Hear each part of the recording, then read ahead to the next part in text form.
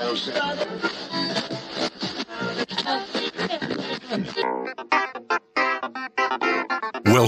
to the John Freakin' Muir Pod. Lace up those boots and sling on the pack for a romp through trails, short and long. With your host and Renaissance man, Doc. It's time to embrace the suck.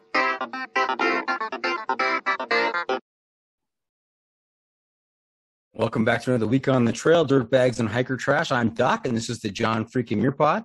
Let's start off with a reminder. If you are enjoying the podcast, take just a minute, help us out, leave us a review on Apple Podcasts. And if you're not enjoying the pod, well, just go ahead and keep that to yourself. Well, buckle up, constant listeners, because this week we are talking to an avid backcountry pooper, a senior product designer at Outside, a Forest Service volunteer ranger, and the chief excretory officer of How to Poop in the Woods, Julia Wren. This is going to be a craptastic episode. Welcome to the John Freakin' Muir Pod, Julia. How's it going? Thank you. I'm doing pretty well. What did you think of that intro? That's phenomenal. I should have thrown in there that Julia is also a sporadic listener to the John Freakin' Muir Pod. And I appreciate that. I love it. I'll take regular listeners. I'll take sporadic listeners. I'll take the occasional listener. I'm becoming a regular listener, so I've leveled up. You leveled up. I love that. Do you have a favorite episode that you've listened to recently? I do actually. I absolutely love the episode with, I'm forgetting her last name, but it's Christine, the author of Alone in Wonderland. She actually lives just north of me in Boulder, and she's a member of a writing group that I'm part of. She's phenomenal. So It was awesome to get to hear you talking to her. Christine Reed. She was a lot of fun to talk to. Reed. And you are just outside of Boulder or in Boulder? I'm in Golden, so I'm about 30 minutes outside of Boulder. That's where they make cores, right? It is, yes. I can Golden, Colorado. I know my beer label manufacturing sites. Yep. Okay. Now, what was the temperature in Boulder today, or in Golden today? It was 91. It's still like in the high 80s. So yeah, downright balmy. Balmy. Yeah, it was triple digits in Southern California today. So I'm a little envious. Yeah. All right. Hey, Julie, have you picked up a trail name along the way? I have actually. I was thinking about this. I've had a couple. So I think when I was in Canada hiking, they called me Colorado. When I was in Chile, I was Sparkly Boots because I hopped off a plane with a pair of pristine purple and pink Loas. But the one that has stuck the longest is Jax. Jax. And what is the story behind Jax? So I got it from running trail friends versus backpacking. I got the name way before I started backpacking. When I moved to Colorado, I was 24 and I didn't know anybody. I didn't have a job. My partner at the time was playing in a sport and social league, and his team needed a female to fill out their team. Otherwise, they were going to have to forfeit. And I had never been athletic. I was very clumsy growing up. I'm sure we'll talk about that later. But I figured that anything had to be better than their team forfeiting. So I joined his ultimate Frisbee team, and I met the group of people who were going to become my Colorado family. And so in ultimate Frisbee, you do a lot of running. And if you have no hand-eye coordination, running is really the only way that you can contribute to the team. So growing up, I'd always hated it. I had asthma and I was constantly short of breath. So it was just not my thing. But this team was so patient and super friendly that I ended up training for a 5K with them. And then that turned into running the Boulder, which is a huge 10K up in Boulder that they do every year. And then I did a half marathon. We did Ragnar relays, which are like 200-mile overnight relays where you have a team of 12 that each run a leg of the race. And then we started doing adventure races. And on one of those longer races, we were hanging out in the van and we were giving each other nicknames. And my roommate at the time was one of our teammates, and her partner was calling her Marbles. And so my partner looked at me and said, well, if she's Marbles, then you're Jax. And so that's been it for years now. Marbles and Jax. That story took a lot of turns. And I love that when a story goes a direction that I was not expecting. So I was expecting some kind of story related to Ultimate Frisbee. And this morphed into a tale of how you went from Ultimate Frisbee to becoming a runner that you didn't previously care to do. It's crazy. In my life in Colorado, I think literally everything tracks back to that Ultimate Frisbee team. I got my first job from one of my teammates. I met my partner through, someone else who was on the team. Like at my hiking, I never would have gotten into backpacking had it not been for that team. So I think really everything tracks back to just a phenomenal first group of friends. Now tell us a little bit about Ultimate Frisbee. How does it work? What is the premise behind Ultimate Frisbee? This is a branch of the outdoor adventure lifestyle that we've not previously explored. So we're always interested to take a little detour. So it's kind of like flag football in that you are trying to move the Frisbee into an end zone, or maybe like a weird version of soccer that's not using your feet. So instead of throwing a ball, you're passing a Frisbee. But, you know, it was a sport and social league. So, of course, there's drinking involved. And the more you're drinking, the more of a contact sport it becomes. So we had torn ACLs. We had a finger that was like had a compound fracture and a bone sticking out of it. We had all sorts of really exciting injuries that were just like ridiculous for a recess sport. So I guess there's some good and there's some bad to the drinking. I mean, the drinking gets a little out of control, but I imagine that the pain is a little bit numbed if you've had a few. That's probably true. Right? It works both ways there. I did learn, my ultimate time taught me that, which is a lesson that I've carried through to backpacking, that you really never leave your house without a first aid kit, because you should expect someone to get injured at some point in any kind of, you know, outdoor pursuit. I love it when we can apply lessons learned in other areas of our lives to backpacking. I mean, it all comes together that way. It really does. Nice. Now, adventure racing, we have talked about on the podcast before. I don't know if you've heard the episodes I had an episode with Brett Gravelin. Yeah. That was one of my favorite episodes, because just his story of the Eco Challenge. That's phenomenal. And the way it ended, it was just, you know, I don't want to do a spoiler here, but it was quite a story. And then somebody else that was in the Eco Challenge on a different team, Hunter Leininger, Leininger, I think it is. He also came on the podcast and talked about his adventures. And adventure racing is a variety of disciplines combined into the same race. And so there could be kayaking, there could be running, there could be cycling, just a whole host of different types of disciplines. And you have to certify in a number of areas before you're able to actually you do if you're hardcore. Oh, it is ours are very low key. We started organizing them with our group of friends because we got kind of sick of the organized overnight relays. They just weren't quite fitting the bill. So we started taking our whole group and going to some destination in like Utah. We've done a bunch in the Pacific Northwest, and just, you know, we'll do running, we'll do kayaking. I'm trying to put together a course where we go from the northern end of Golden by our house all the way to the southern end, and it's all human powered movement, and we hit all of the peaks along the way. So that's a little bit more our speed. Okay. And you are creating these, or you're entering events hosted by other people? That one I'm creating right now because I'm rehabbing an ACL injury, so I really have nothing else to do. And I also occasionally work on mapping software at work, so it's a really nice proof of concept for some of the work that I'm doing.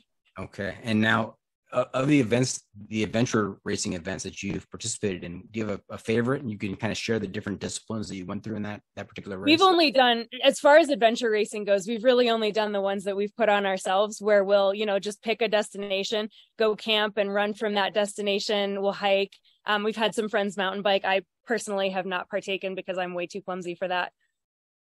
Okay. Now, Michael Wardian also, when he was a guest on the podcast, he shared his concept that he came up with of state-a-thons, where he would go the width or length of a state using just human power. So it could be running, cycling, swimming, kayaking, whatever.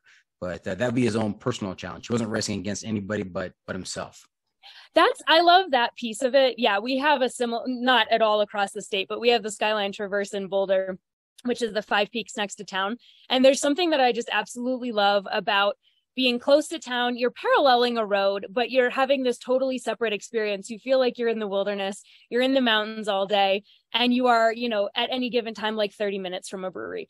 And it's just so much fun. Yeah. And it's just such an affirming way to get to know the place that you're living in. That's my kind of adventuring.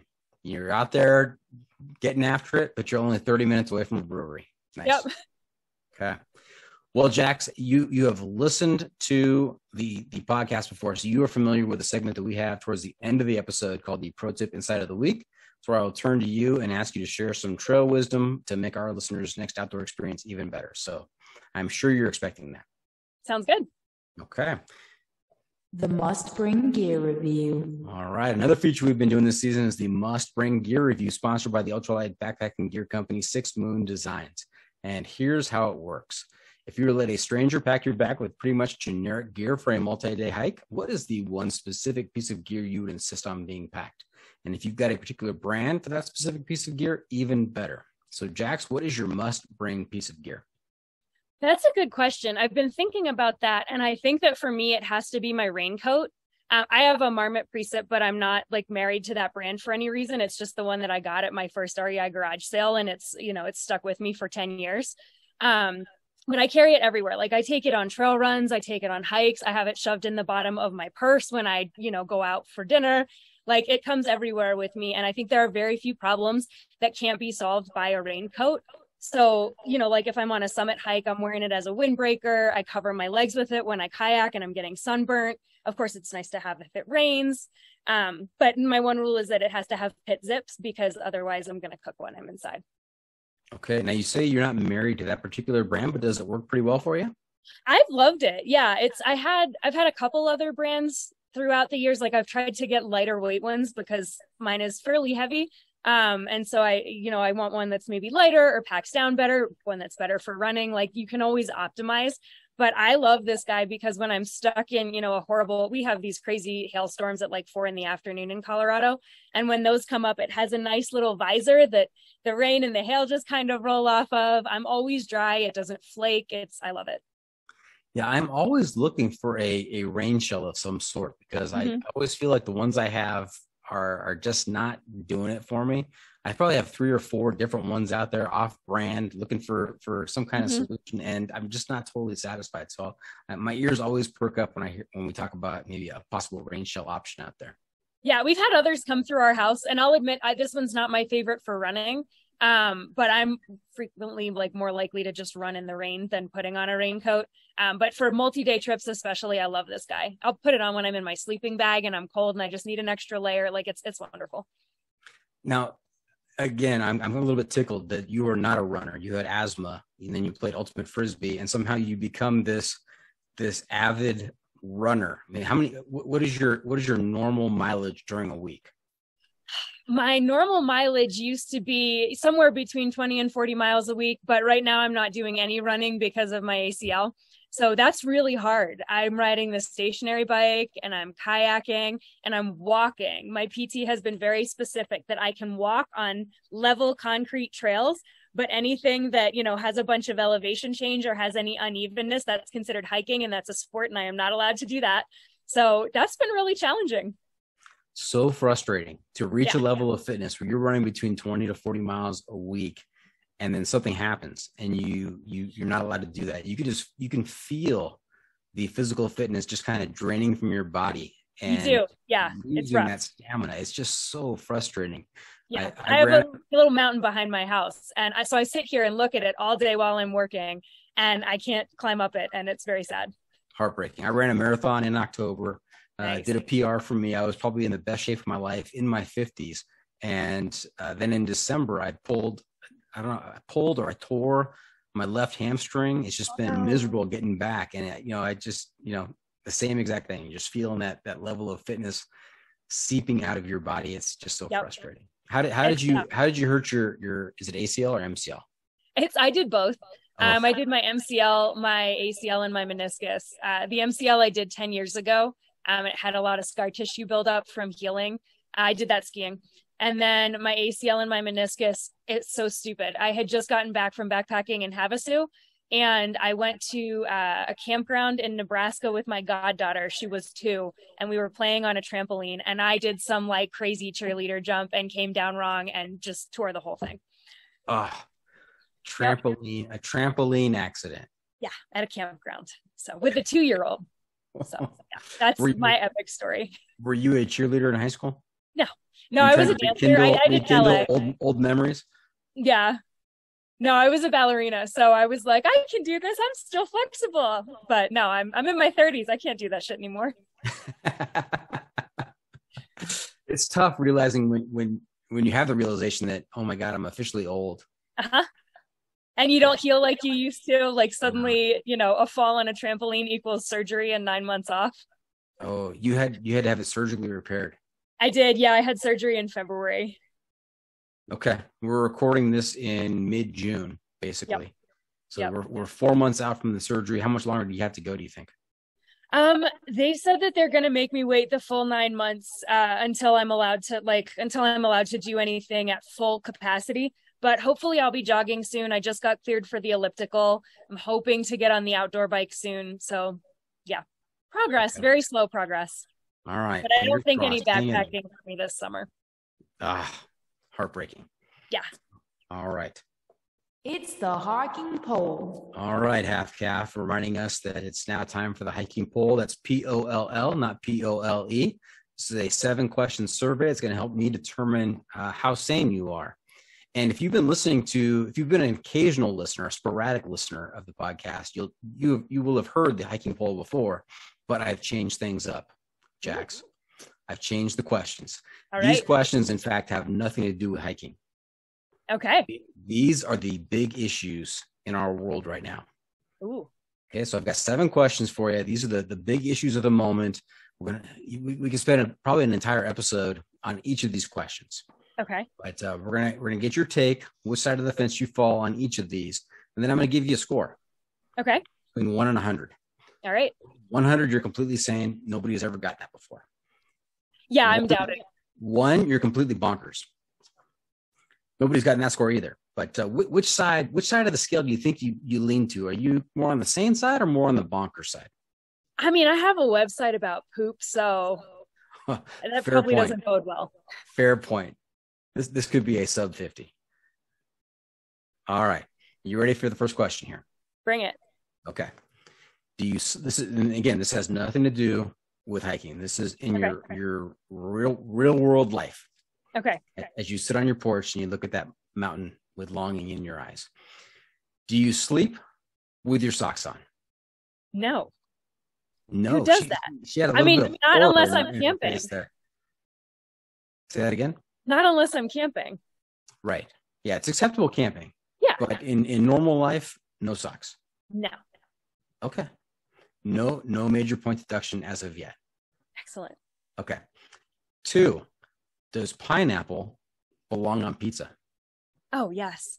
Definitely. Oh, emphatically. Oh, yeah. This is a constant source of conflict with our friends. Like every time we order pizzas as a group, I've got pineapples on that bad boy and they get so upset. But I feel very strongly. And when did you first decide that this was a possibility? It had to be before college because my best friend in college was I'm from Pennsylvania and he was from just a couple hours away from me. And we were the only two. We'd get like the $5 deal from Domino's where you can get 5 pizzas for $5. And he was the only one who would share the pineapple pizza with me. Pennsylvania. I'm surprised. I'm surprised because Southern California, I could see this being a thing. Pennsylvania, oh, yeah. I didn't get the pineapple on a pizza vibe from the state of Pennsylvania. I don't know. I love it. Okay. All right. Question number 3. Do you roll your toilet paper over or under? Oh, these are good questions. These definitely tell you, these should have been like questions on a dating app. It's over. It's definitely over. And my husband goes under. And if he happens to be the one who put the toilet paper on the roll, I will flip it so that it is correct. Okay. Yeah. Sounds like you will die on that hill. You are dead set. It is definitely over and not under. Yes, definitely. Why is it? What is the reasoning behind that? It's just ergonomics. If it's underneath, it can get stuck. It's a lot harder to get like a good roll. Although I will say my dog has a propensity now to go and if it's over, he can pull on it and get the whole paper to flow out, which is not ideal. So we might have to shift it up now that we've got a puppy in the house. Surprisingly, you're not the first person to mention the involvement of a pet. And the pet has better access if it's over. But I love the fact that you used ergonomics. I mean, it sounds like a very scientific word. I'm a UX designer, so it's all about usability, right? Like it's form over function, or form follows function. So yeah, if it's looking good but it's not working, it doesn't matter. So it's got to be over. Yeah, none Gotta of be this over. getting stuck stuff when you're pulling on it. All right, follow-up question on this particular one. This is not one of the 7. This is just a follow-up. If you're at a friend's house or a family member's house and you're sitting on the throne and you look over and you realize that, oh my gosh, they've got it under. Do you take the time to correct that situation? So my boss once had us over to his house for dinner and I fixed his. So I'm committed. 100% committed. I love somebody who's committed. There's no waffle here. You are all in on this. I believe that we are here to make the world a better place, and this is my contribution. One roll at a time. Yep. Okay. Oh, and I think there's a toilet paper roll in my logo, and I do believe, I might be wrong, but I do believe that it is over. Oh, yes, it is. Excellent. I just realized really nervous for a second. I'm talking to an expert in the field. This is outstanding. We have the definitive answer here. All right. Question number 4. There are these pictures with a bit of video in them, and they're spelled GIF. How do you pronounce that? I believe some pronounce it GIF. No, it's definitely GIF. Definitely GIF. Mm-hmm. I should have actually an academic answer for this because I went to school for graphic design, and like the creator, I think might have pronounced it GIF. I don't remember which way it was originally pronounced, and I really should, because that's like a professional piece of knowledge that I should have. But I feel very strongly about GIF, and I will make a stand about that anytime I'm asked. You know what? I got this big smile on my face because you're committed on each of these answers. There's no wavering. You have a strong opinion, and I like that. I do. Okay. Next question. Question number 5. Cats or dogs?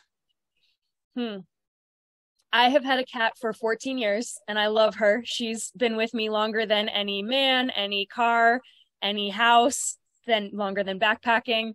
But I've had a puppy for 5 months and he's amazing. So I'll say anything furry that likes me back. Okay. You're not going to pick on this one. Anything furry that loves you back. Yeah. Your cat and you are committed to each other. 14 years. Mm-hmm. And I like that, longer than any relationship you've ever had with a guy. So. Yep. All right. What kind of cat? She's a Maine Coon, so she's very large and fluffy and has quite a personality. And what kind of dog? He's an Aussie Doodle. An Aussie Doodle. Yeah, I love Australian Shepherds and Border Collies, but they're both herding dogs, and we've had the cat. So I wanted to maybe temper that a little bit, and he's great. Like, he doesn't try to herd her. He's terrified of her, actually. So it works out really well. And those dogs have a lot of energy. They need a lot of exercise. Yes, he's possibly the most empathetic, sweet dog I've ever met. So I was sick a couple of weeks ago and he just, he's a puppy. So he's got twice as much energy as a normal dog. And he would come and curl up on the couch with me and just he had a lot of energy. So he'd sprint around the house and then he'd come back and curl up on the couch with me and be like, I'm sorry, I'm here. It's very sweet. And what are the names of your fur babies there? My cat is Micah and the dog is Riley. Micah and Riley. Okay. Yep. All right. Question number 6. Do you use the Oxford comma? I do. Yes. Because it removes ambiguity. There's a really great meme about why you should use the Oxford comma involving Nazi strippers and things like that. It's phenomenal. And I recommend looking up why you should use the Oxford comma because people have come up with some really great sentences that get really weird if you don't have it. Okay. for clarity and to avoid ambiguity. And for our listeners out there who are scratching their heads, thought they were tuning into a hiking podcast, an outdoor adventure podcast, and then now they're confronted with this concept of the Oxford comma. How would you explain the Oxford comma to those listeners? It's that extra comma that goes at the end of a series. So you could talk about having I don't know, you have a horse, a book, and an orange. And, it would go in between the book and the orange. And do you want to have a comma there or do you not? And I strongly believe that the comma belongs there. Yeah, there's a portion of the country, portion of the world, I guess, that would argue that, the and is enough of a separator between the last two items in a series. And in journalism, I think they really don't believe in the Oxford comma, which makes it kind of awkward because I work for a publishing company, but I feel very strongly. Since they've made that decision not to use the Oxford comma, the world is going to hell. I don't disagree. I think there's definitely a correlation there. Yeah. All right. Final question. Big question here. All right. In fact, we could probably spend a couple of episodes on this one alone. Is the hot dog a sandwich? Ooh, that is a good question. I'm vegetarian, so the hot dog is just kind of a non-issue in my house. But I do believe that you can't get out of this question by claiming vegetarian status. True. I do believe that a taco is an open-faced sandwich and a pizza is basically a cooked taco. So, I think we could get all of this back to sandwich. Wow, that is radical. A taco. Explain to me the taco concept. I mean, what's an open-faced sandwich? You've got like your grain on the bottom, and then you've got your toppings on top of it. And, it may have melted cheese on it. That's basically a taco.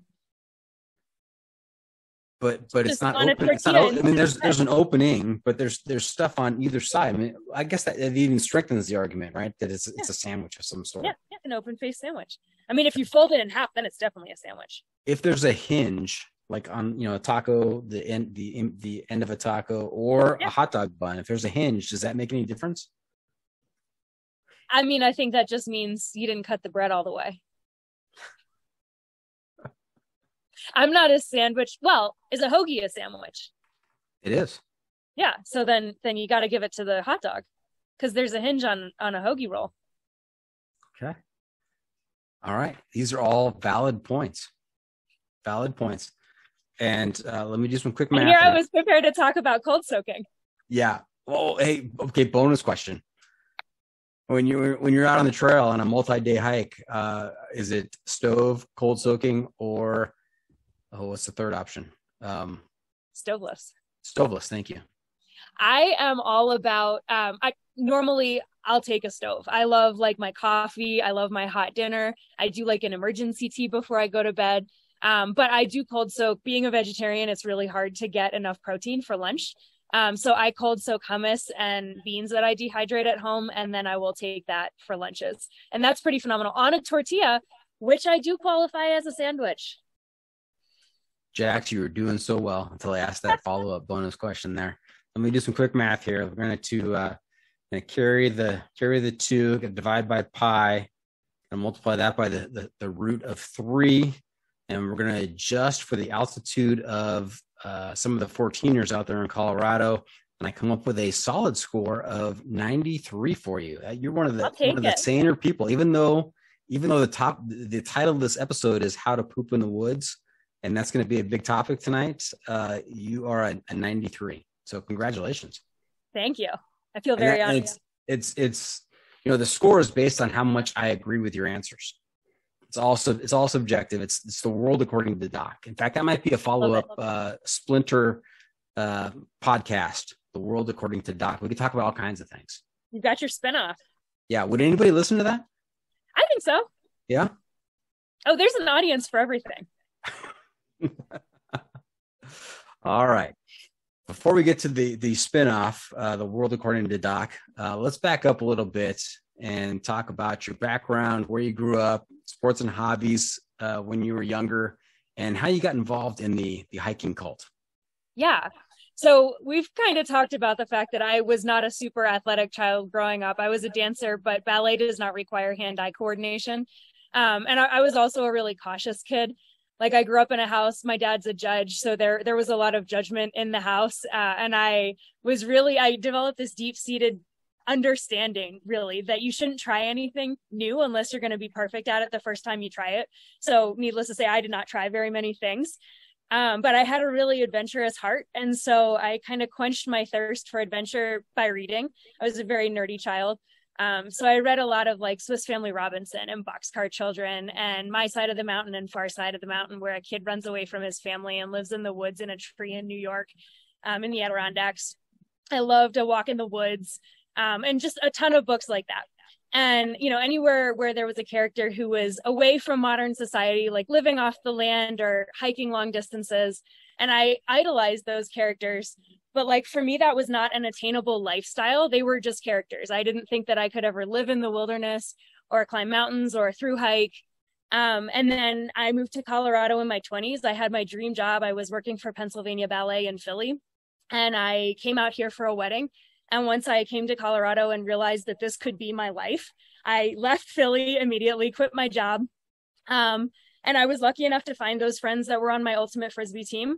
And they really taught me that I was capable of way more than I ever thought I was. So they actually were the group that took me on my first backpacking trip. We went to Conundrum Hot Springs in Aspen. And they taught me what to bring, how to eat, what food to pack. And they did teach me how to deal with human waste without leaving a trace. And after I learned all those how-tos, it was like, the floodgates were open and all of these opportunities were available that I just never thought were going to be things that were in my life. Jax, I've got a follow-up question, but Yeah.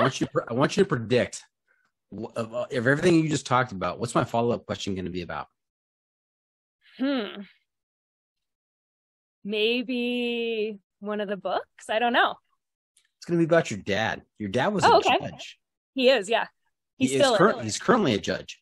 He's trying to retire, but he just keeps taking cases. Okay. And what kind of judge is he? He started out as a family court judge when I was a teenager for the Commonwealth of Pennsylvania, which was very exciting, growing up with a dad who's dealing with just all sorts of horrible teenage stuff at his office. And he'd come home and I had a super strict curfew at 9 p.m. and I had a small town. So if I left my boyfriend's house at like 5 minutes after 9, which consequently was when the credits of Malcolm in the Middle stopped running, there would be a police car outside his house. Miss Wren, do you need a ride home? So yeah. That's great. Did he ever use any of the cases that he sat in judgment of as kind of morals, stories to learn by? He was very professional. So he kept work and home life separate in a literal sense. But you could sometimes tell when he was very concerned about something, like he would show just an undue amount of worry about you going to the mall, to the arcade. And it was like, okay, something has clearly happened for you that is giving you concern about this. Let me just remind you, I am your straight A ballet dancer student who's home every night by 9. Like, it's going to be fine. Yeah. So I was a high school principal. Oh, yeah. I had my 3 kids eventually come to my high school and go through my high school. Mm-hmm. And so, I tried to be professional, but I didn't name names, but I used real life examples of, why I encouraged them to do or not do the things that I did. So, I mean, our biggest fear was ending up in front of someone who knew our dad. So, there was no way we were going to get caught, underage drinking at a party, for example, because there was no anonymity and he was going to find out before anybody else did. So, yeah. All right. Very good. He was family law. Is he still family law? No, he's a senior judge right now. So he kind of gets to take his pick of which cases he takes just because he's past retirement age. Mm-hmm. He was the president judge for a while. He's been all over. He's been doing it for, he was elected when I was in middle school and I am old now. So yeah, it's been over 20 years. And you said there's that sense of judgment, of being judged. Do you feel that he judges you for, being involved with How to Poop in the Woods? My dad, I think we have had my entire adult life to come to an understanding. I was a weird kid, and I think he definitely worried about me just trying to figure out, like, how is this child going to sit at a desk and, work a 9 to 5 and make a salary and survive in this world? And I think I've taken a path that he would not have envisioned for me. But I think he has a lot of respect for it. And I love it. It makes me so happy when he comes out to visit and I can give him a little taste of the lifestyle that we have out here. Because I think, you can tell that he really, even though it's not necessarily what he would do, he loves it. And I think he's really happy that I get to do it. You give him a little taste of How to Poop in the Woods? Yeah, I took him on his first overnight last summer, actually. It was awesome. And I gave him a whole poop kit. Nice. That's great. Okay, let's take a couple minutes and talk about your why. Yeah. Yeah. So I don't know. I think, I guess for me, that first trip to Conundrum Hot Springs was a real eye opener. Like I thought, it was my first time out in the wilderness, right? And I thought I'm in this pristine, untouched wilderness. Humans have to walk back here, right? You can't take a car, you can't take like an RV. You got to walk back here, you got to sleep on the ground, you got to poop in a hole. Like it's a whole process.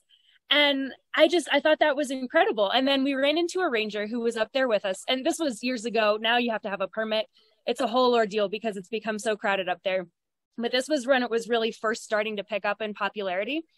And so I met a ranger who was up there, and their entire weekend, the whole point of them being up there was cleaning up human excrement that was just laying around in campsites. And that was a huge eye opener for me because I was like, this is beautiful wilderness. This is amazing. And it was like, no, this is actually a pretty frequented destination that's about as dirty as a truck stop restroom. And that was just, for me to realize on my first trip out that these spaces are incredibly magical and wonderful and transformative, but they are also, they're places that we need to take care of. And if we want to recreate in them, we also really have to take responsibility for maintaining them. A lot of work goes into any trail, right? It's just the construction of the trail alone, maintaining it when there's erosion, much less, the human impact on things. Campfires and human waste are huge. And so for me, that was really a moment when I realized, like, if I want to do this, I need to also be involved in making sure that these spaces are still here for other people to enjoy, for me to enjoy 20 years down the road. And that has just really kind of influenced everything I've done since then in the outdoors, whether it's my website, because I didn't know how to poop in the woods. When I went on my first dispersed camping trip, we were going with some coworkers, and it felt really awkward to ask them that question. And, this was like, I don't know, 15 years ago, before Instagram was really a thing. We didn't have like spandex clad influencers making, super cute reels about how to do backcountry things. It was like, you can go into REI and ask somebody who's going to tell you, but they're going to make you feel kind of silly. You can buy a book, and there is a really great book called How to Shit in the Woods, which I highly recommend. Or you can Google it and really hope that something comes up. So I figured if I'm Googling, other people are Googling. So I'll make a place for them to land that's like friendly and approachable. And, hopefully helps them feel like they belong in the backcountry, even if they've never been there before. That's great. So from that first experience in Conundrum Hot Springs in Aspen, Colorado, a seed was planted in the excrement and has since sprouted. It is. And so we're gonna explore that a little bit more in segment number 2 here. We're gonna take a quick break. When we come back, we're gonna hear about some of your trips, that very first trip where you had to actually poop in the woods, and we'll see how it went. So stay tuned. We'll be right back. Now, welcome back. We were talking to Julia Wren, aka Jax, creator of How to Poop in the Woods. Yep. Do you have business cards to that effect? I don't. You should. I think I made a few once for an outdoor retailer show, and that was it. You pass them out at parties. There you go. You'd be the life of the party. Okay. So, Jax, what kind of trips do you take? So I have never had the guts to not have a job. So I am full-time employed. And that works for me, actually. I am really fortunate. I work in tech, so I've been able to have jobs that have, I've chosen places with 0 to very small commutes. I've pretty much established some concrete work-life boundaries so that I can, work reasonable hours.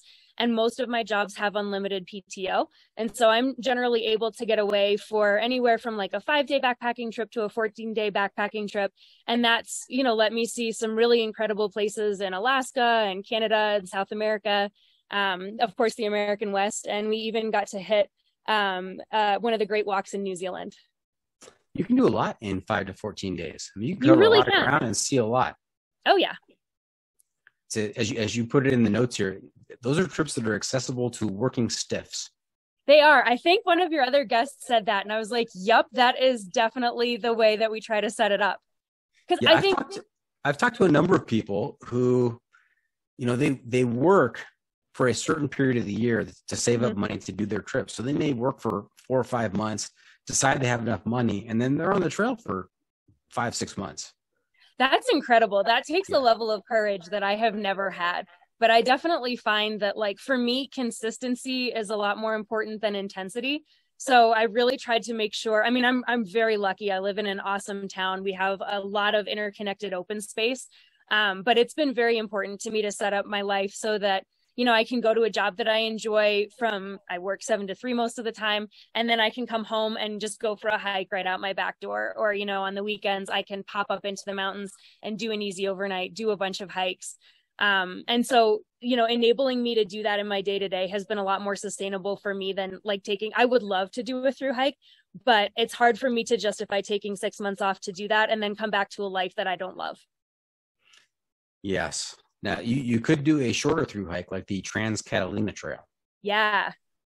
I have a number of shorter through hikes that are on my bucket list, actually. There you go. All right. And when you hike, do you go solo? Do you have a partner that you regularly hike with, or how does that work? That's a good question. For most of my hiking, I don't know, career experience, I've been by myself, but with a group of friends. So I was single when I first started backpacking, but I have a core group of 3 folks that I've gone with on almost every trip. And we camp together and then just kind of do our own things during the day. But now I've been fortunate enough to get my city boy husband into backpacking. And so for the last couple of trips, he has joined me, and that's been a real blast, actually. Nice. Now, has City Boy picked up a trail name? He hasn't yet, but we should really work on that. Yeah, let's think of something. All right. He's an aerospace engineer, so I think I'd call him Rocket Man. Built in right there. It really is. So he's also quite fast. You could go from Rocket Man to Elton John. Yeah. Oh yeah. And I was a ballerina, so we got Tiny Dancer. It's perfect. Oh my. That just all came together real quick. We would joke that, you know, that should be enough to get Elton John to play at our wedding, but sadly it is not. So is he your fiance or husband? He's my husband. Husband. So Elton John did not play at your wedding. No, the ship sailed on that one, unfortunately. Yeah. Okay. Now we went down to, this is another side trip. It has nothing to do with hiking, but you brought it up. So okay. My wife and I took our 3 kids down to Cabo for our 50th birthdays. So we went down to Cabo, spent some time down there, and we went to Cabo Wabo, which is the bar owned by Sammy Hagar. Oh yeah. And they had a group, I guess it was the house group there that played there. There was 3 guitarists. Each one had a different type of guitar. So you had acoustic, electric, and something else. I don't know what it was. I don't know if it was bass or what. But their name was Cabo Uno. And they were fantastic. Yeah. They're so good. They're so good that we went on like one of the first nights we were down there, and we had to go back and see them again. So they were just really entertaining. And I said to my daughters at that time, I said, we're going to get them to play at your wedding. That's how good they are. I'm going to make them an offer right now. We need to have them up to California. We'll put them up. And when you guys get married, they'll play at the wedding. So I love it. Unfortunately, I don't have any wedding dates as of yet. So I can't yet reach out to them, but we'll see. I love it. Some people are really jonesing for their kids to get married so they can have grandkids. You really just want to see the band. That's right. Yeah. Yeah, grandkids, okay, but I really want to see Cabo Uno again. That's phenomenal. Let's go. All right. So let's go back to that Conundrum Hot Springs trip. Yeah. So I think that was your first overnight. It was my first overnight. Yep. And did they have like porta potties out there or trail bathrooms? They did not. I honestly don't know if they have gotten some since, but I would doubt it. I will say some of my favorite overnights since then have had phenomenal, like the magical backcountry toilets where High Sierra Trail has probably my favorite at Hamilton Lakes. It just like overlooks the Hamilton Gorge. It's phenomenal. You've graced that throne as well. Their toilet. Oh yeah. Mm-hmm. Yes. I have pictures of it that are framed in our bathroom. I love it. We are kindred spirits now because your cheeks and my cheeks have touched the same throne out there. Yes. In fact, I'm going back this summer. We're doing High Sierra Trail here in less than a month, so I'm really so excited to get out there and enjoy the views. That's awesome. That was my last trip, and it's lodged real deep. Yes. But no, I don't believe that they have any toilets there. You are on your own to dig a cat hole.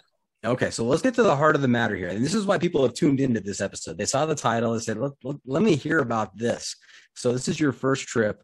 How did you learn how to poop in the woods? Because I'm pretty confident that for anybody out there who is maybe later in life, I'm not saying you're later in life, I'm talking about myself now. That if you're older and you're attempting this for the first time and you've got all the gear and you're planning, one of those questions, those nagging questions in the back of your mind is, at some point, I'm gonna have to poop out there. And how does that work? That's really what drew me to that specific topic for the website. Because, for beginners, you can talk about gear, you can talk about trip planning, you can talk about all sorts of things. But really the thing that was, catching up my coworkers or friends of mine and my family, folks who were very outdoorsy otherwise, were trail runners or like mountain bikers or did float trips, like folks who do things outside, their big hurdle to getting into overnights was, well, what am I going to eat? And how do I poop out there? And they were genuinely very concerned about this. And so, I think it's one of those things where if you haven't done it before, it seems very daunting. But once you do it for the first time, you're like, oh, that's it. This is actually phenomenal. I should do it this way all the time. So it used to be that best practices with Leave No Trace were, all about the cat hole. And that was what I learned when I was there. I was very fortunate. I happened to go on my first backpacking trip with a woman who, she was an educator through the outdoor school for a long time before she moved to Colorado and became a middle school teacher. And so she was teaching middle school aged, primarily girls, how to, survive in the backcountry for their first trips out. And, you've got middle school kids, you were a principal, this, like kids will ask anything. They have absolutely no shame. And so she had a whole lesson that she would teach kids about creating poop soup. So when you dig your cat hole, you go to the bathroom in there and then you pour a bunch of water in and make a slurry, and that helps it break down more easily. So she taught me about poop soup. We had a really fun, pooping yoga sesh where we played around with different poses that you could do whilst going to the bathroom. My favorite is the tree hang. So, she just made it a lot of fun. She made it not awkward. And it was phenomenal. Poop yoga. Yeah. Different positions. I only know the squat. So is there, what are the other positions? You have the tree hang. You've got the squat, the best, phenomenal, hands down, easily the best option. And this is the one I taught my husband, is you find a felled tree and you sit on it and hang your butt over it. Because especially on High Sierra Trail, when your quads are shot, you don't want to be squatting. You don't want to try to do a wall sit on a tree. So if you find that fallen log, that is a good time. Perfect. You have to be strategic though in where you dig the hole. You do. You have to work out, aim is a thing in that situation. Yes. Now with the tree hang, is there any, that's not the tree hang, that's the log sit, right? That's the log sit. Okay, the tree hang is probably my favorite one when I'm up in, in an alpine area, because you don't really have large trees to hide behind. You don't really have anything to do a wall sit on, but you can find a little guy that you can kind of hang on to and hang back off of as a counterbalance.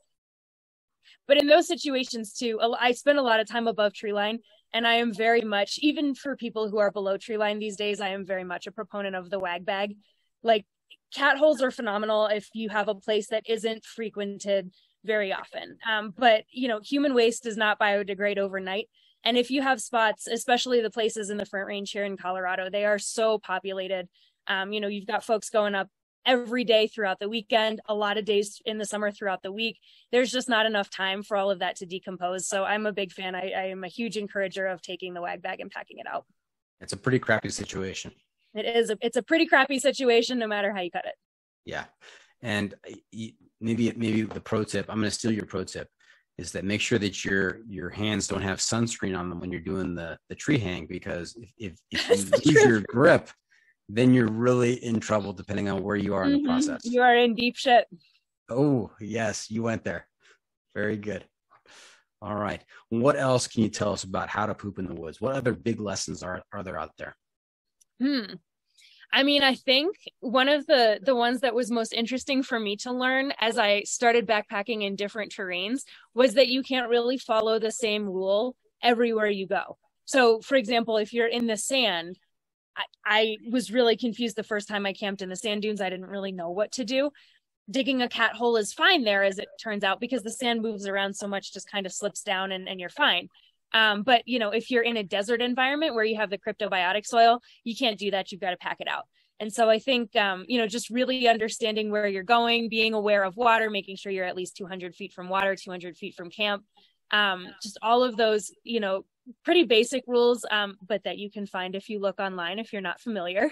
I think just an understanding of where you are and thinking about the people who are coming after you and what you would want to find if you were in their shoes generally helps you keep from going astray.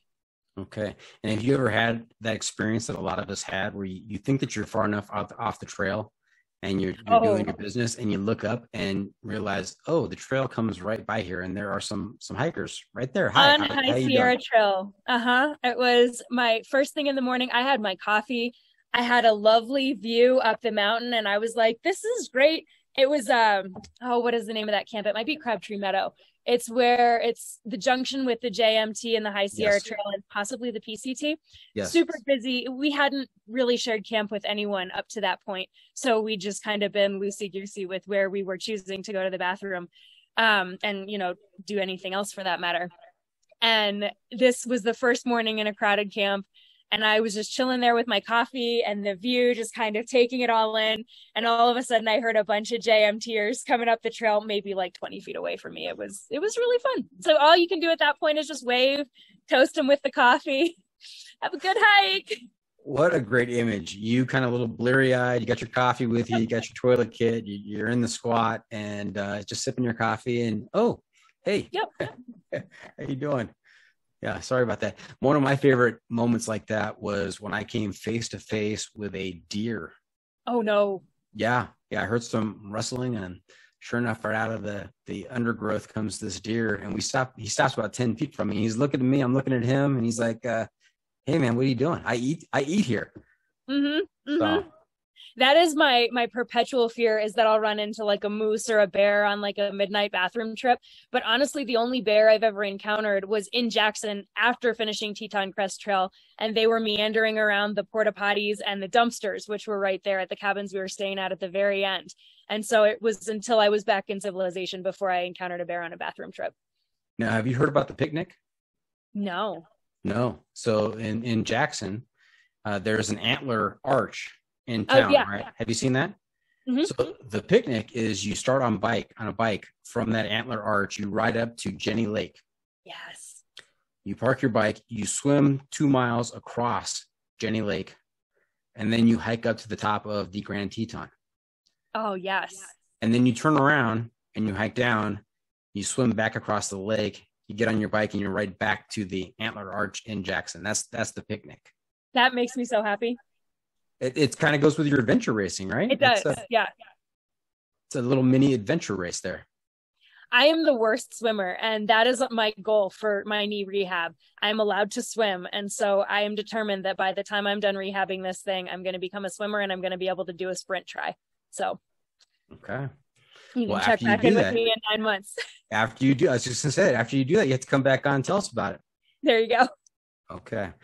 So tell us about the West Coast Trail on Vancouver Island. Yeah. So West Coast Trail was my first multi-day trip, and it was absolutely incredible. I think, going into it, I had always wanted to be a thru hiker, and we spent I think it was 5 or 6 days out. So it was a very short trail, but it was the first time in my life that I had ever gone from one end of something to the other and created a plan and done what I set out to do. And it was something I never would have done on my own. I was actually at a very strange place in my life. When I got the invitation, I did not plan the trip. I got the invitation from one of those friends who was on my ultimate Frisbee team. And he just sent out a message to our running group and said, hey, I have 4 permits. Who wants to do this? And at the time when I got the message from him, I was sitting in, I believe, a puddle of stale beer in a bar around 2 or 3 in the morning. It was about closing time on St. Patrick's Day with a bunch of friends. And I had just walked away, like I lobbed a grenade at the very lovely suburban life that my former partner and I had put together. We had a house, we were on the track to get married. And I was like, it's not time for this. I don't know who I am as a person yet. I can't do this. So I kind of chucked a grenade at that, walked away, and, found myself on the floor of this bar, kind of trying to figure everything out. And I got his message and I was like, yeah, this sounds like something that would give my life some direction. So I replied immediately and said, yeah, I'll do it. And I think the hike was maybe in 2 months. And when I woke up the next morning, I was like, oh, what did you do? This is not a great idea. But I immediately started training for it. And that, gave me the structure that I needed really to, make a pretty drastic U-turn in my life. And I got myself to an REI garage sale, got myself outfitted, and off I went 2 months later to hike on West Coast Trail. And for anyone who's familiar with that, it's an awesome trail. But it's, a little bit challenging for someone who's from a mountain environment, because it is on the west coast of Canada, and we joke that it's all roots and ladders. So it's known for its like soul-sucking mud and giant mosquitoes. And it has, I think, over 100 ladders that are up and down the faces of these cliffs that you descend every night to camp, and then you climb up again in the morning. And it was an incredible experience. Some of the best advice I got right before that trip was adventure is discomfort recounted at leisure. So every time we ran into a situation where, we were really frustrated, or we were having, some tension in our group dynamic, or it was raining and I didn't have my trusty raincoat. I had some, knockoff brand that leaked horribly. I just was like, well, this will make the story better when I get home. And, I think with that attitude, it really helped me to enjoy what was a very challenging but very rewarding trip, and basically, opened the door to all the backpacking I've done since.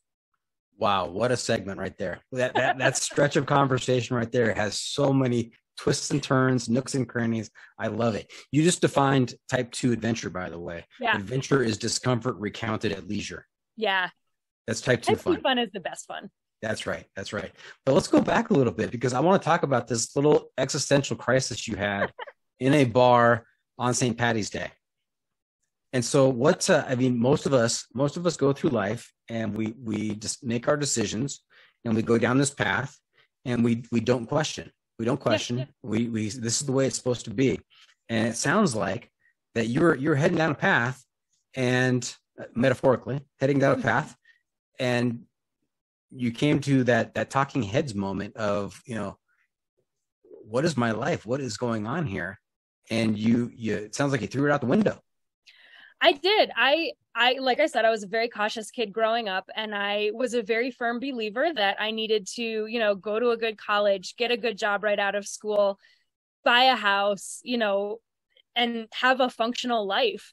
And that felt really, really important to me. And I never really asked myself why that felt so important. I never asked myself if that was what I wanted to do. I just always assumed it was what I had to do. And I came to Colorado, and I started this journey with friends where, I was feeling a sense of empowerment and a sense of importance and self-worth. And I was discovering that I was capable of doing all these things that I never thought that I could do. So that was one half of my life. And then on the other side, I was just still kind of blindly following down this path and building this life that I, had never really checked in with myself to make sure that I wanted, because I was so scared that I wouldn't be able to do it. Like, I thought I would really have trouble getting a good job. And I was kind of a weird kid. I struggled with ADD. I was really whimsical. And so I thought, like, living that life is going to be something I really have to work for. And that in itself will be the accomplishment. And once I realized, like, I can do that, I can do the normal life thing. But I can also do all of these other things. And if I can do them, what else can I do? And what do I actually want? Like, what makes me feel like I'm alive and present in my life versus just kind of coasting along? Now, it sounds like you didn't let him down easy. You said, in your words, you lobbed a grenade. I did. It wasn't a pretty end to an almost 10-year relationship, but I am happy to say that that person is one of my best friends today. And so we've found our way back to a happy, healthy relationship, which is wonderful. And you're not married to him? No. No. No. He's a friend. 10-year relationship. Yeah. Wow. We were college sweethearts and we moved out here together. Okay. So Yeah. I guess Doc is lucky that Mrs. Doc never had one of those moments, because we were high school sweethearts. Oh, nice. If she did have one of those moments, she at least didn't lob a grenade. I think she just kept it to herself. Maybe cried in her pillow each night. I don't know. But no, I think it's phenomenal when you have someone that you can grow up with and kind of find yourself with. And, I'm super grateful that that person is back in my life, because, I've gotten to watch him go on to do things that, knowing who he was in college, I would have never thought that he would have been capable of doing. And I'm hoping that, he's had the same experience watching me grow up. But I just think it was one of those situations where when you have someone who knows you so well as a certain type of person, it can be really hard to break out of that. And so for me, I needed to just get rid of that in order to get rid of the crutch of who I was and figure out who I could be and who I wanted to be. Now, were you literally sitting in a puddle of beer? Oh, yeah. I was never a heavy drinker. So like 2 beers in and I was just like chilling on the floor of the bar. Oh, fantastic. Uh-huh. All right. Hey, let's put that in the review mirror now. There's so many interesting things I want to talk to you about, but I'm mindful of time here. I have here wag bag experience on Mount Whitney. Whitney. So you've been on top of Whitney. We did. As part of the High Sierra Trail? The High Sierra Trail. Yeah. Yeah. Yeah, we finished on Whitney with my torn ACL, which I didn't know prior to that hike, but I found out shortly after we got back. Wow, you're a badass. Thank you. Dude, going up to the top of Whitney on one ACL. Awesome. And so tell us about the wag bag experience. Yeah. So my husband was with me on this trip. It was actually his first, I think it was his first, no, it wasn't his first multi-day, but it was his first longer backpacking trip. And so he had all sorts of new experiences, including pooping outside for the first time. And for both of us, it was our first experience with a wag bag. And so, for us, it was, fraught with a bit of nerves. But definitely there was never a moment when we were like, well, maybe we just don't do that. Like we never thought about, we'll just dig a hole or hide it under a rock or leave the wag bag there or anything like that. Like that would not have crossed our minds. And I am in my other life, my non-professional life, I volunteer as a Forest Service ranger. And so, for me, being in the backcountry is kind of synonymous with cleaning up. So when I'm up there, frequently what I'm doing is carrying a dirty bag and chucking the little dog poop bags that are along the side of the trail into the dirty bag. And so, the wag bag wasn't that different. I had a large dirty bag that I popped on the back of my backpack, put the whole group's wag bags in there and started carrying them down on the very last day of our trip. And as we descended from trail camp, throughout trail camp, it was really interesting because you had to be particularly careful to avoid the human poop grenades.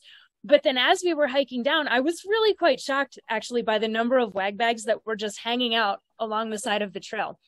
And I'm not sure if it was people heading up, leaving them there, planning to grab them on the way down, or, deciding that they were too obnoxious to carry on the way down, or what it was. But, just from kind of a reflex, I picked them up and threw them into my dirty bag. And my poor husband, this is like the height of COVID, and we're not really sure how it's transmitted yet. And, he's kind of a germaphobe anyway. So he was just appalled that I just kept picking up these bags of other people's poop and throwing them into my wag bag. But it was another one of those situations where it's like, coming to Whitney and climbing Whitney, whether you're doing it in a day or you're doing it as part of a backpacking trip, that is not a small commitment. These are people who, ostensibly spend time in the outdoors, who are fit, who are, aware of what they're getting into. And even in those environments, we're finding folks who are, leaving bags of human waste, like trash bags of human waste along the side of the trail. It was just, it was a really impactful moment for me, I think, in a string of them, where it was just a reminder that, even folks who love the outdoors, you cannot take for granted that they're really in those moments when you're exhausted and in those moments when you're filthy and you don't want something smelly in your backpack. Like, you can't take for granted that everyone is thinking, if everyone does exactly what I do, what will happen to this resource? You know what I love about this episode, Jax, is that the most common words used so far in this episode are poop and grenades. Yep. Yeah. And I'm not sure what to make of that, but it's awesome. There you go. And so where do you do your Forest Service ranger duty? So I work in Indian Peaks and James Peak wilderness areas, and they're along the Front Range of the Rockies in Colorado. Okay. So next year, when our listeners get out there and get out to Indian Peaks and James Peaks Wilderness, they can look for Jax out there carrying the wag bag. Indeed. Okay. Very good. Yeah, I'll be the one with all the dog poop. Nice. Let's take a few minutes. Let's talk about your website, How to Poop in the Woods. What can people find on your website? And what is the website address? The website address is howtopoopinthewoods.com, which was kind of shocking to me when I found that it was available. And they can basically find advice if you are, interested in getting into the backcountry, but you've never really made that jump from like car camping or day hiking into, even dispersed camping or backpacking. You can find advice that feels like it comes from your friend. I think a lot of sources are, these folks, especially now with the prevalence of, van life and digital nomads, like there are a lot of people who are doing this and who are really good at it. But who can, I think, approach giving some of that really basic advice with a little bit of condescension, because it is, for if you've done it more than once, it feels very obvious.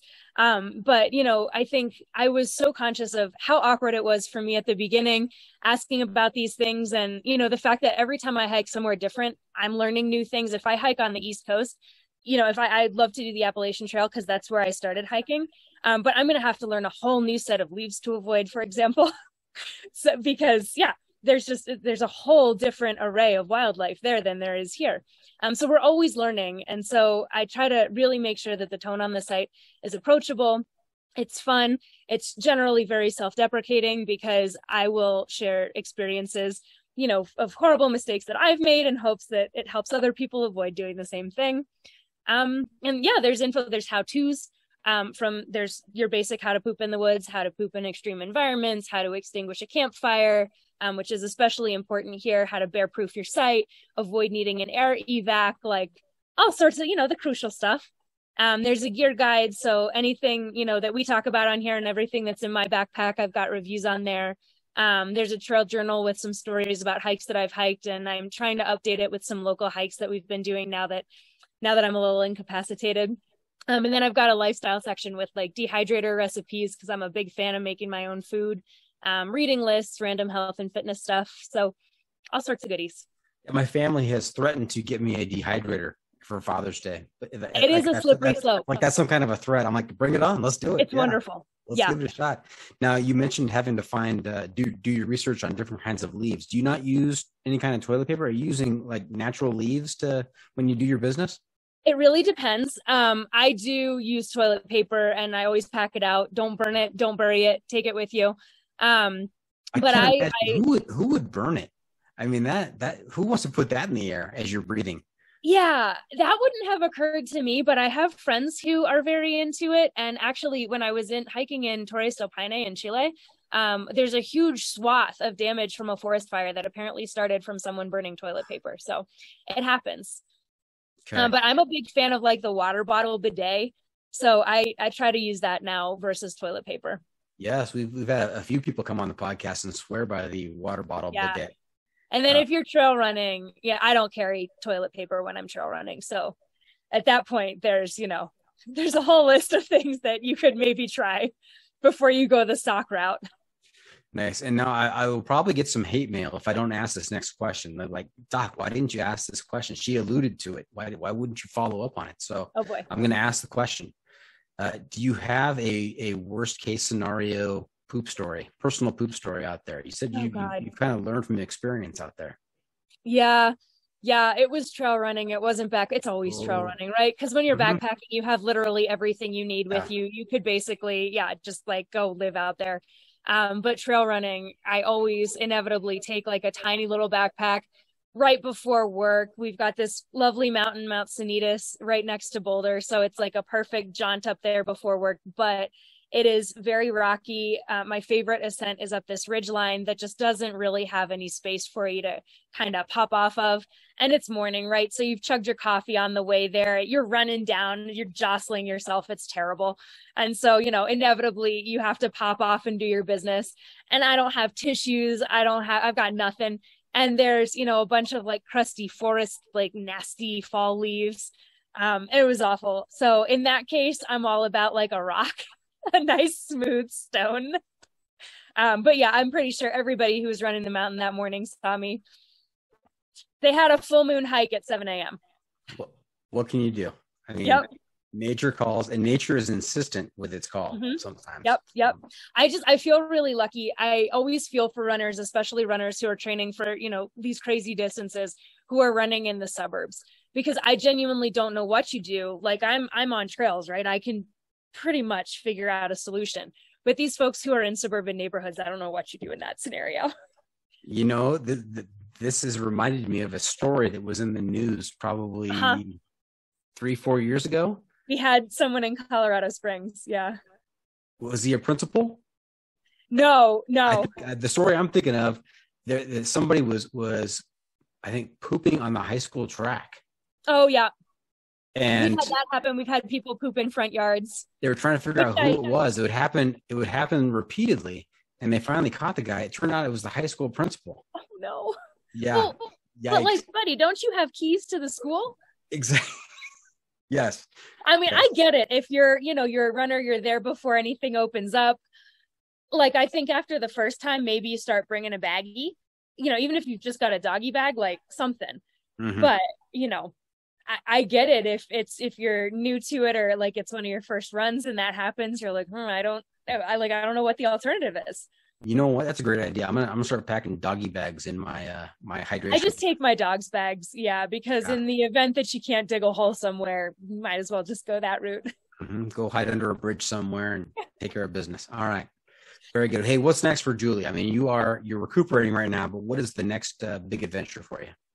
So I have been loving, I'm doing a lot of kayaking right now and teaching my puppy how to walk on a leash in hopes of making him a backpacking dog someday. I'm shredding the stationary bike in the basement. And so my hope is that once I'm cleared to ride a real bike, I'll be able to start training for a triathlon. I think, I'd be a much more confident person on the water if I were a better swimmer, for example. So I'd love to do that. And instead of patrols this summer, Ranger Julia is going to be hanging out at the trailhead, giving talks on fire safety and pet safety in the wilderness, for example, keeping your dog safe when there's moose about.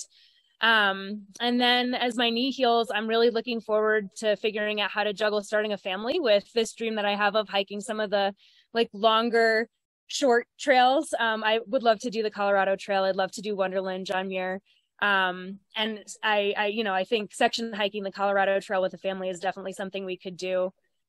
We've looked at the Oregon Coast Trail, which is also another one that I think you could very easily do with a family because you're popping into towns at night. So that is going to be hopefully the next chapter, how to change diapers in the woods. Nice. And a little subsection on your website. Yeah. You have some epic times in front of you, Jax. I'm envious. This is going to be fantastic. Thank you. All right. Hey, Jax, you know where we are? Where? The pro tip insight of the week. Yes, that's right, Half Calf. It's time for Jax to share some trail wisdom with our listeners to make their next outdoor experience even better. What do you have for us? And is it, dare I ask, is it poop related? This is not poop related, actually. I mean, I guess it could be, but only very tangentially. So I think my piece of advice would be to never assume that someone is going to be able to bail you out. And that is very helpful advice that I received from actually one of the rangers in Boulder. And I was grateful for that because I think we have so many, we've got cell service on so many trails now. I called my grandma on top of Mount Whitney. Like, that's crazy. And we have, spot devices, and I have my inReach. So we think that we're connected, and we think that help is just a button press away. But, really, it can be hours, it can be days before someone gets to you. And I so frequently, whether I'm, trail running like on my own or when I'm out as a ranger, I run into so many people who want to know, like, what is my proximity to my destination? Am I on the right trail? Have I started at the right place? And, backpackers who are asking, like, is this the trailhead that gets me to where I want to camp? And it's like, whoa, buddy, I really hope you can answer that question. We're looking at a map. Can you tell me? And, folks want to know, like, is there something interesting nearby? How long does it take me to get there? And I love that new people are discovering how fulfilling the outdoors can be. But it's also really critical that we're taking responsibility for ourselves. We're learning to read a map and not just the one in all trails. We understand the terrain that we're going to be on and we dress accordingly. And have a plan for how to get yourself out of trouble. Because, rescue crews, it's going to take them at least as long as it took you to get there. And in a lot of cases, it takes a lot longer because these crews are volunteers. They have a lot of equipment that they're carrying in. And, if you're in a really, not even that remote, if you're a couple hours in, you could be there overnight for something as simple as a sprained ankle. And so, making sure that you have a plan for dealing with the most immediate problems. If you're in a situation where you get hurt or someone in your group gets hurt, you can prevent sunscreen, you can stop bleeding. You have a way to let rescuers know where you are. And then you maybe have some options for longer term needs like food, shelter, water. It just can really help you go from, being in a really dire, bad situation to just having kind of a fun story for a podcast later on. One of the best pro tips ever from the Chief Expiratory Officer of How to Poop in the Woods. That was epic. Thank you very much. Of course. So there you have it. That's it. This episode is just about in the books. Hope our listeners enjoyed our time with Julia. I want to thank her for joining us this week. Jax, how can our listeners keep up with you on social media, and where can they find updates on your latest adventures? So I'm on Instagram. I admittedly don't post very frequently right now because I'm not hiking very much right now. But I would anticipate that as summer gets going, as we start to get more trail reports in particular from Indian Peaks, you'll start to see more advice on there, more tips about how to avoid things like bears, in your tent eating your food when you get back from a hike. That's a frequent one that we hear about. And so, there'll definitely be pointers on there about things like that. And then the website, howtopoopinthewoods.com, is probably the most comprehensive spot. Okay. Remember to check out the pod on social media as well. We are on Facebook, YouTube, Instagram, Twitter, and TikTok. And if you have comments or clips you want to share, you can send it to me at johnfreakinmuir@gmail.com. The Adventure Media Recommendation. Julia, I'm also looking to you to share a recommendation for a book, movie, documentary, some kind of adventure media to keep our listeners connected to the outdoors. We're calling this the Adventure Media Recommendation. What do you have for us? Yeah, so I'm going to share with you the author that I'm reading right now. She's my favorite. She's my go-to. I reread her books constantly. Her name is Anna McNuff. She's British, and she's just a badass chick who gets out there and does whatever she wants. She did a run across the Tiararoa Trail in New Zealand and wrote about it in this great book called Pants of Perspective. She cycled through all 50 states in the US. And I think that book is called United States of Adventure. And the one I'm reading right now is called Llama Drama. It's about her trip cycling through the Andes, all the way from, the northern end to the southern tip of South America. She's hilarious. She's very blunt, very straightforward. She does all of her own narrations for the audiobooks, which I cannot recommend enough. And, she's just one of those people who is absolutely fearless. If she dreams it, she believes she can do it, and she figures out a way. And that's just a constant source of inspiration for me. Anna McNuff? Yep. Okay, if I drop your name, do you think she'll come on the podcast? Are you guys friends? Highly doubt it. I'm going to start a full court press to try and get her on the pod. She sounds like there you go. She'd be a phenomenal guest. Okay. All right. And if I get her on, I'll drop your name on there the you episode, go. that you were the inspiration to get her on. Love it. Okay. What have we not asked you? Okay. Half calf with that incredible accent. Half calf is not English, believe it or not. She's actually Southern California, born and bred. I know, she's my daughter. So she puts on airs trying to sound sophisticated. Before we wrap things up, I've got one more segment for you called What Have I Not Asked You That You're Dying to Tell Us About? What did we miss tonight? I don't know. I thought originally that it might be about how to poop in the woods, but we covered that. I think you're great. We did a pretty comprehensive job. Okay, fantastic. Well, that is a wrap from the John Freaking Muir studio. Any shout outs to friends and family? Sure. Yeah, I'd love to give a shout out to Team Expired Chicken Salad Sandwich. That's my ultimate Frisbee and running team, without whom I would not be really anywhere interesting. My husband, Nathan, and then my dad. I'm really hoping I can get him out on another overnight here soon. What was that team name again? Expired Chicken Salad Sandwich? Chicken Salad Sandwich. Uh-huh. Oh, my. That will make you poop in the woods. It will, yeah. Yeah, okay. Yep. Thank you for tuning in. Always remember, the trail is the trail. It doesn't care if you want to go downhill. It doesn't care if it's almost dark and you're looking for a campsite. It doesn't even care if you're out of wag bags and you're looking to make some poop soup. The trail is the trail. Embrace the suck.